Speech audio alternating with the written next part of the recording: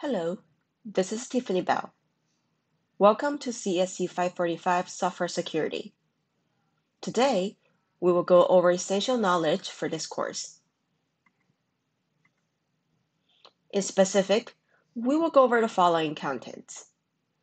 First, we will talk about C programming language, focusing on reading and understanding the behavior of C programs. In this master, we will need to analyze C programs and identify the intended and unintended behaviors.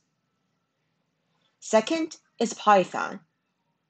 The reason why we need Python in this course is that we will use Python as the primary coding language through this class, and also that's because Python has a rich library support for software security analysis. Third is Bash. Since we are going to focus on Linux programs, you will need to know Bash command in order to operate Linux operating system effectively. And in the last, we will discuss binary, hexadecimal, those numbers in different bases, as well as endianness. This is a very important knowledge that you need to know in order to write a vulnerability attack and their specific architecture correctly.